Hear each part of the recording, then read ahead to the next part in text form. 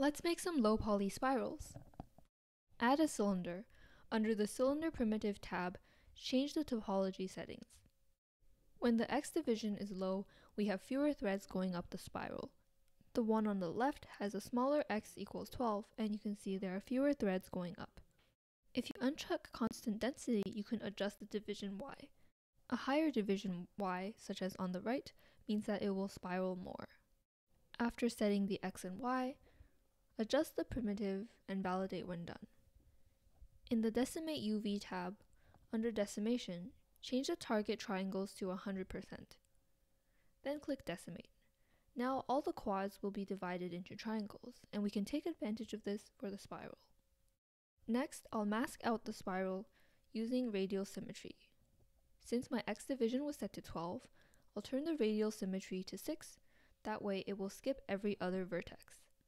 With the mask tool, I will mask up along the diagonal. When you're done, with the gizmo, scale outwards along the green cone. Because the shape is relatively low poly, when you switch to smooth shading and clear the mask, you might notice that the ridges are not very well defined. Let's undo to bring back the mask, and subdivide once with multires. The original mask is now blurry, so let's sharpen it a few times.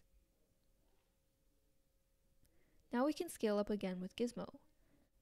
You can even invert the mask and scale the crevices inwards to have it more defined.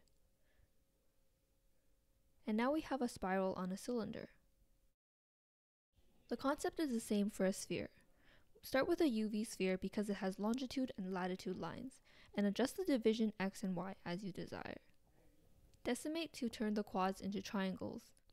With the mask tool, we can start masking out the spiral. Now let's try something slightly different. Before, when the X division was 12, I set the radial symmetry to 6, that way we would skip every other vertex. This time I want to space them out even more, so I will set the radial Y to 4 instead. As you can see, the spirals are more spread out. In fact, any smaller factor of 12 should work. Now instead of scaling outwards, if we wanted the spirals to be more sharp, we could scale inwards. Then we can turn on smooth shading, subdivide once, and sharpen the mask a few times to prepare for scaling. Note that with spheres, it's common that after sharpening, the mask gets a little bit messy near the top. So with the mask tool, switching on unmask, clean up the extra vertices near the top and the bottom. And now we're ready to scale with the gizmo once again. And here's the final result. So we've shown this on a sphere and cylinder, but you can also apply this to other base shapes, such as a teardrop shape.